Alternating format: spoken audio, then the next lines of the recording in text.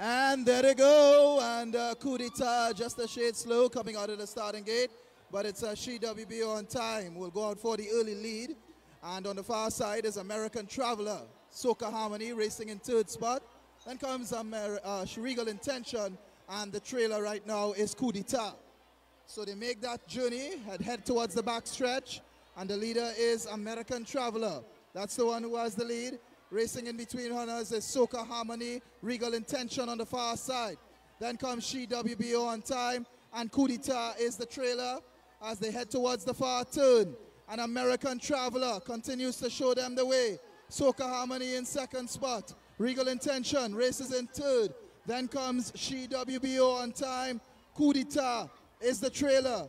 They go towards the far turn, and American Traveler continues to head them. Soca Harmony taking closer order in second.